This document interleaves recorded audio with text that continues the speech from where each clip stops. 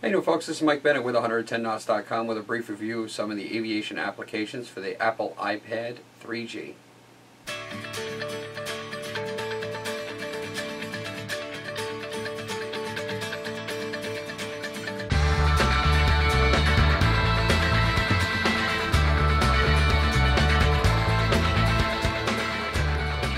This is my review of ForeFlight Mobile HD for the Apple iPad 3G. It comes in two different varieties, a 3-month subscription and a 12-month subscription. For the 3-month subscription it's $24.99 and for 12 months it's $74.99, and the application is free from the App Store. To load the application, just click on it. When it loads up with the previous page you were on. In this case it's an airport page. It's showing me my weather for Morristown Municipal Airport.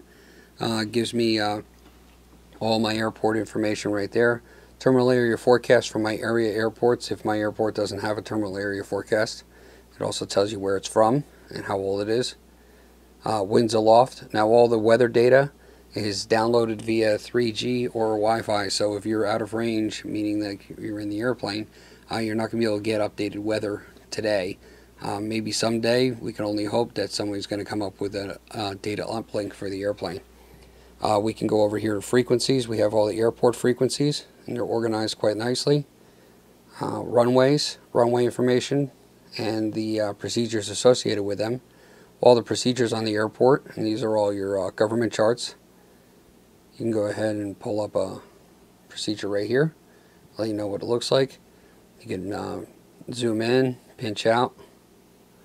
Now it does resize it to the size of the screen, which makes it slightly smaller than the original chart, but it does work quite well. A few nice features up here are the ability to print wirelessly via AirPrint. You can also favorite the chart. You can unfavorite the chart. Look at your favorites. Pull up your favorites. Look at your most recent charts. Pull them up. Lock the chart. And then when we lock the chart, you can move things around, which is nice. Unlock the chart and go back. Really nice features there. Notams. This is another. The Notams are downloaded via the data connection. So again, if you're outside of data range, you will not see updated Notams. But this gives you all your Notams on your area airports, or on your airport that you're looking at. Terminal TFRs, AirTC. Services for your airport, lodging, restaurants, more, operating hours, contacts, cycle, such. Now we're going to move on to the maps, but before we do that, we're just we can favorite an airport, unfavorite an airport, and look at your favorite airports. And also a really nice little feature right here. It shows you your weather conditions, or VFR, and gives you a quick summary of what's going on there. So again, nice features. Now we're going to move on to the map section. So now that we're on the map page, it's going to show us where we are. Right now it shows us as that little blue dot, and this also shows us the accuracy. So it says that it's accurate within 10 meters. In the airplane I've seen 10 meters and 5 meters. That's normally the standard. If you leave the application, it'll pop up to 30 meters or so. Right now it's popping up to 30 because I'm in a basement. The charts are pretty much self-explanatory. You can see all the charts. It has all the charts that you selected to download in the settings. I've selected all the charts in my area so that I have them. I don't have the high altitude charts because my plane's not flying that high. We can go through here. We can pinch and zoom and scan en route, which is a really nice feature. I'm going to stick with the IFR type flying. Let's say a real life scenario. We wanted to go fly somewhere. We were on our way down to Manassas, Virginia, for instance, from Morristown Airport. And we were given a clearance such as Solberg, Victor 30, East Texas, Victor 39, Mural, AML, Direct.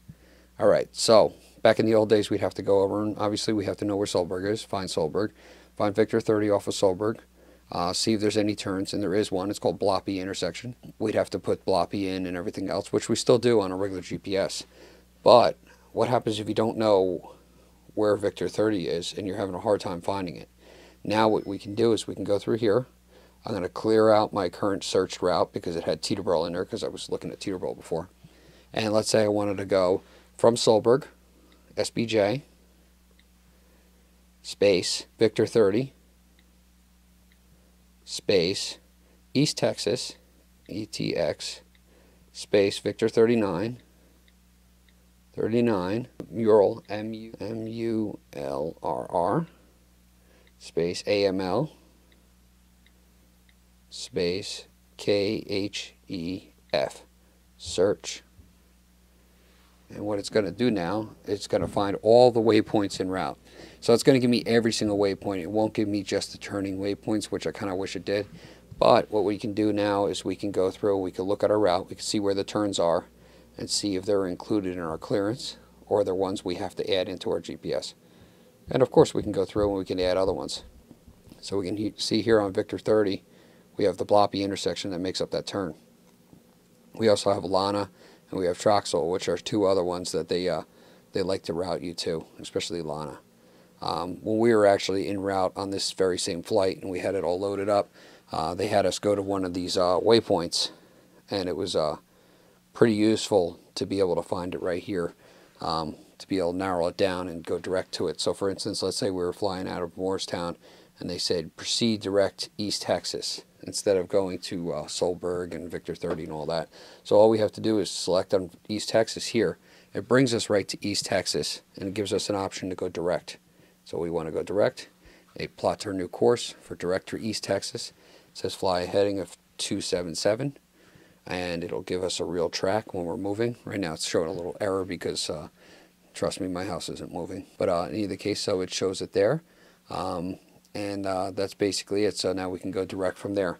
And let's say we wanted to go back to our position where we're located now. We just click on the little icon there, and it puts our airplane pretty much where we're at. Another nice feature of the map page is, let's say you're flying along and you want to reroute yourself. Let's say, let's make it realistic. Let's say they gave you direct to East Texas, but they amended it back. We're going to have you go direct Solberg again. So you can click on your course, you can drag it right to Solberg and just drop it there. And what it's going to do is load the active waypoints. Solberg, VOR, DME, yes.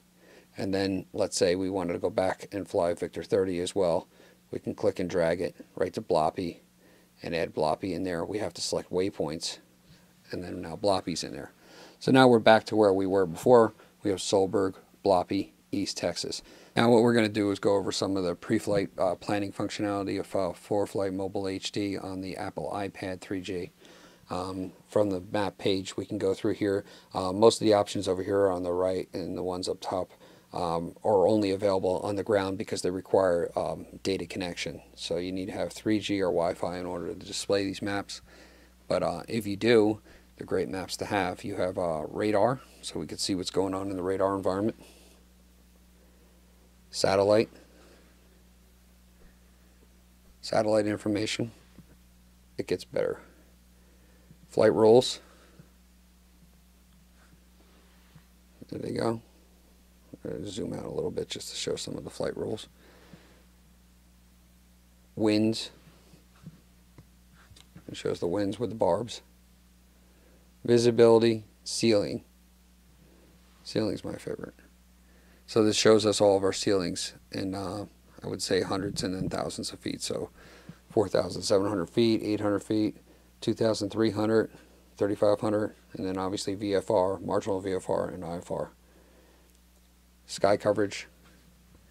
You can see complete, partial, temperatures, dew-point spread.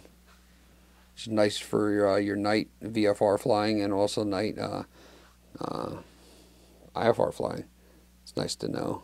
Dew point spread. Let's see what it displays. Oh, there it is.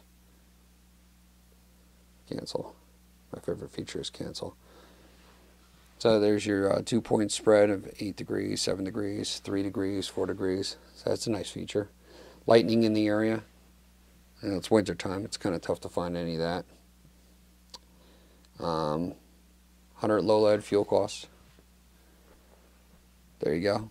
so you can see what all your fuel costs are in the area. So if you're flying your own airplane and you want to look for a cheap place to fly, that's a great tool right there. Imagery, we have Preflight. We have available all the NOAA website stuff. We also have international. They also have some international stuff in here. They have Nav Canada, Mexico, Europe. Really nice stuff. South Africa. So a lot of very nice tools available to you on the ground. Obviously, this stuff you're not going to be able to get when you're flying, and it is a little slow when you're on 3G. But if you're like me right now on Wi-Fi, it's pretty fast. Downloads pretty quickly. File flight plans. You can file flight plans right from ForeFlight Mobile HD. I don't use it. I use flightplan.com because I like the routing feature. I like the fact that they give you past ATC routes. This does not. But if you wanted to, you can go through here and file a new flight plan. Say it was a VFR flight plan. You didn't care about the routing so much. You can go through and do your routing and ask all your questions. Downloads. This is where you download all your charts. You could also go and select new charts to download. So this is where you select what states you want as far as your approach procedures, VFR charts, IFR charts, high altitude charts. And you can also see that everything else is downloaded. You can delete charts. It'll prompt you when you have to download stuff for updates. Your account information. And then you have a scratch pad here. And the scratch pad is type or draw. And that's basically it. That's my review of ForeFlight Mobile HD. Great application. Definitely worth the money. It's not that much money and offers a lot to the pilot. Thanks. Bye.